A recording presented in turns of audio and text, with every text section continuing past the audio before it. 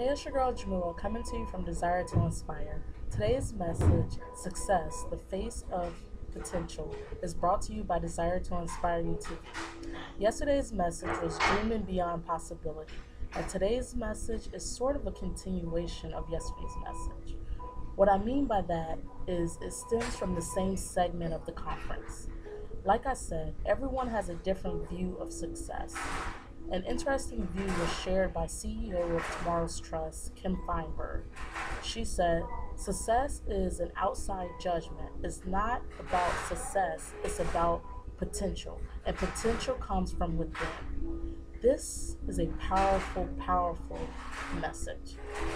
Success is the face of potential. A contribution of success is the ability to give back. To me, success is not about what it does for you, but what it grants you to do for others. While we are on the topic of success and potential, I would like to share a message that was recently shared with me on a fortune cookie.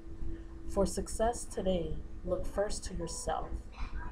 I think this message ties in beautifully with success being the face of potential because potential is within, and for success, you must first look within. If you keep showing up, your potential is unlimited.